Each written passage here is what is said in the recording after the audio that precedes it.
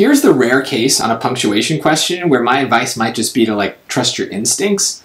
Even as I say that, I wonder if you got this wrong, it might be because you trusted your instincts. You kind of fell for a trap. So maybe the safer bet is to just use it, to narrow your focus, right? To really understand what is going on in this sentence. So the trap is that they use the word asked. And so that triggers your brain to think, oh, it's a question. So I need a question mark.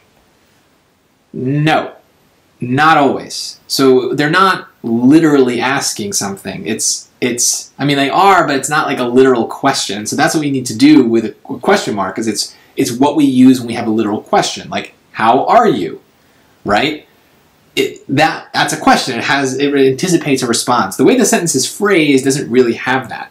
Critics have also asked if growing food using traditional methods as opposed to mass production can adequately and affordably feed the world. The words there that I just read are the right words, but that punctuation mark does not belong there. We do not really go up at the end of it as if there was a question and we were trying to get a response. So it's a little bit of a trap. Choices A and B.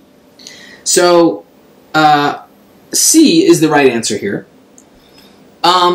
The way that we might be able to just know that is by, if we narrow our focus, we can omit this kind of piece in the middle, right? That's kind of an interruption.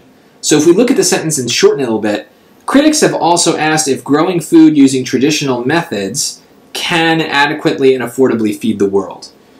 Those two commas are telling me this is a bit of an interruption. So for the purposes of trying to understand what the heart of the sentence is, you can read the sentence without the interruption, condense it, get it down to its more fundamental pieces, and then hopefully that will let your instincts take over and hear that C is the right answer.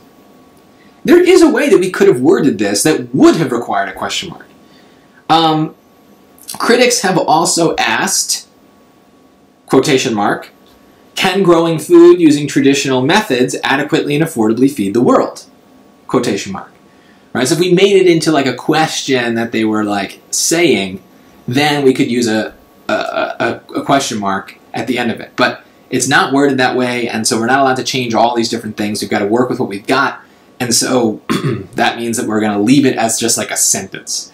And don't let the fact that they say asked kind of trick you into thinking it's a literal question. It's not.